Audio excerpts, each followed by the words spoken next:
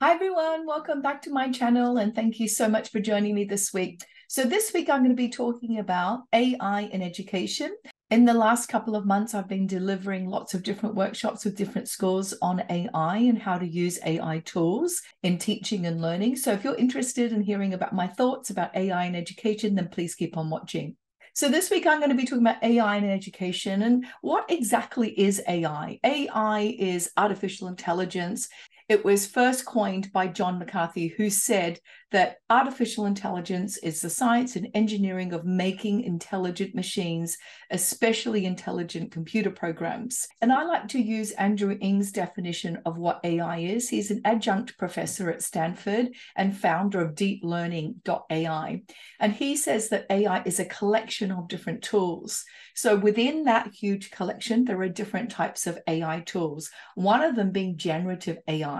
And generative AI at the moment is what many people are talking about, such as ChatGPT. And it's wonderful how we are beginning to see the power of generative AI in the use for teaching and learning, either for planning really exciting active learning engagements, or just generally making your workflow a lot more efficient. So I recently purchased this book, AI in the Classroom. I'll put a link to the book below. And there's some really great advice and guidance in this book. And it's to do with giving prompts. So sometimes if we don't give enough specificity and detail in the prompt when we use any generative AI tool, you'll get an output that's actually quite shallow and meaningless and not useful.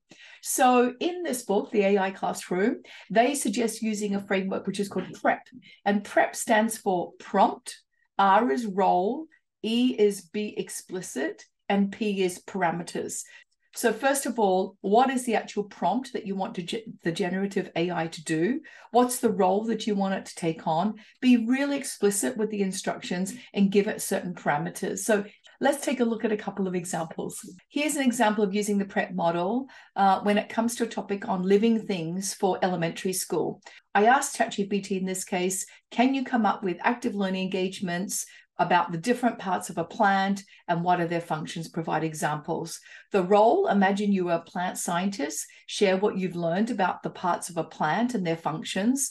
The explicit instructions I gave it were write a detailed description of each part of a plant, which includes the roots, stem, flowers, and the leaves, and explain what each part does.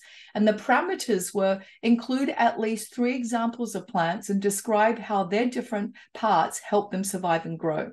So let's take a look at what actually ChatGPT came up with. And I was really specific and used the PREP model to frame the output.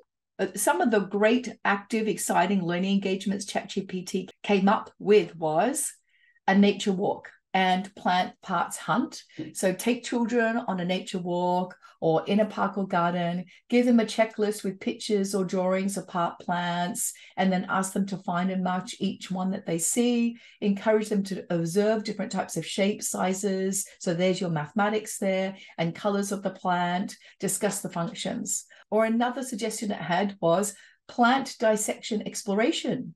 Provide children with different parts of the plant, guide them through a plant dissection activity, focusing on one plant part. For example, start with the flowers, and then use child-safe tools like plastic knives or scissors and help them carefully dissect the plants. And then you can see that the suggestion is to encourage students to touch, smell, and examine the different parts closely, and to discuss the different functions of the plant. So that's one example. Let's have a look at a secondary example of the PREP model. So here's an example of a chemistry unit. Can you give me some exciting active learning experiences for the following topic? Explain the concept of chemical equilibrium, discussing the factors that influence equilibrium and how it can be shifted. That's the prompt.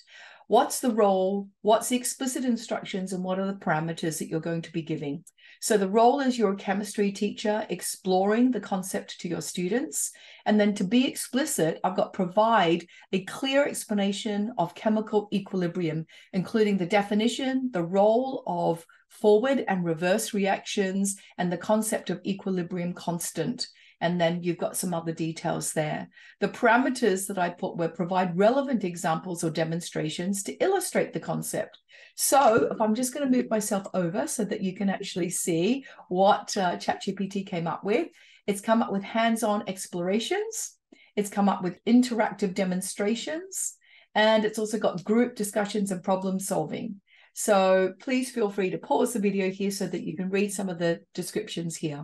So basically, the output is only as good as your input. Using the PrEP model, and there are actually other frameworks that I'm going to be talking about in future weeks, but using the PrEP model, I found I've gotten really good outputs and really good ideas for lessons. Thank you so much for joining me this week, and I hope to see you next time. Bye.